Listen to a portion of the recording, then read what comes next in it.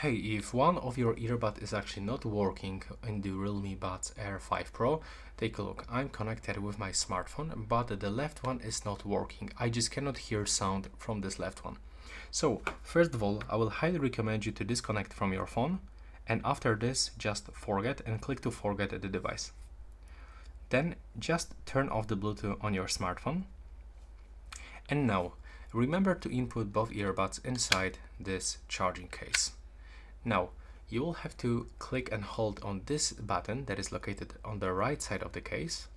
It's just right here, small button. So let's do this, click and hold it.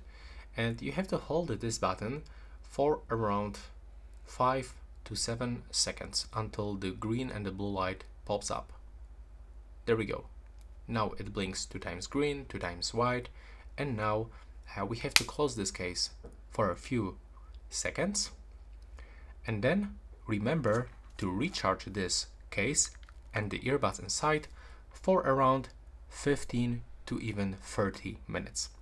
Then when you do this, you will have to open this case and click and hold this button one more time to enter for the pairing mode. So this small indicator will start blinking white.